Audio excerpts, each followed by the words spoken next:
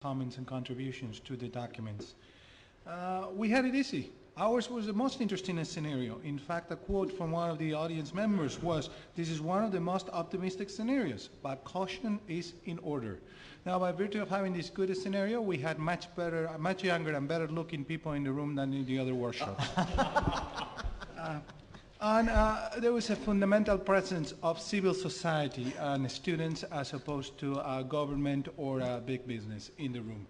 I'm not sure if that is representative of the outcomes that came from there. But basically, the proposal here is that by 2020, social networks, mobile technologies, and cloud computing had evolved with all the promise foreseen in 2010. And this led us to an internet where many more people had gone online, and those billions of people had joined social networking platforms.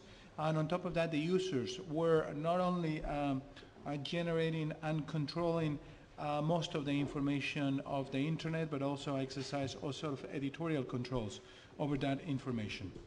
So this multimedia production by users really created a new flourish of content for the internet. But there were some issues and non-issues in this scenario, however optimistic it looked. For example, many of the value questions were proposed by audience members. Proposals along the lines of watching for privacy, autonomy, discussing the identity of people of different ages and backgrounds on the internet.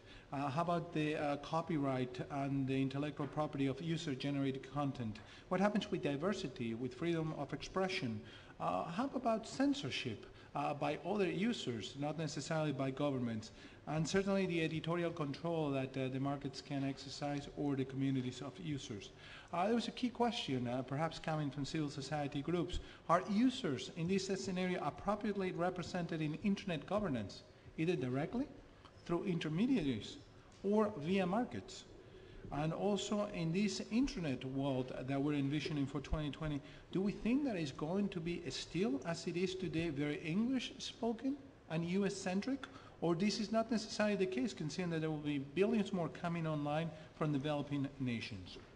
So also it was important to consider that in a very traditional bi-party system in the United States, perhaps there was room for more variety in the political discourse, and the suggestion of perhaps having an internet party joining the Republicans and the Democrats for elections would be something of interest to the country in 2020.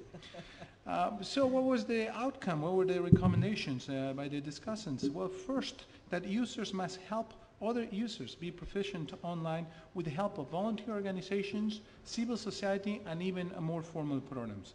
And that user control should not come at the expense of privacy, copyright, and most importantly, the protection of the most vulnerable people in online communities. So the idea is that in 2020, the IGF should focus on education, awareness, and best practices, and that certainly we should rely more on smart user engagement, for example, crowdsourcing and social research. So the IGF should promote more inclusive and diverse participation, and yet ensure that it continues to offer egalitarian participation to the community. Thank you.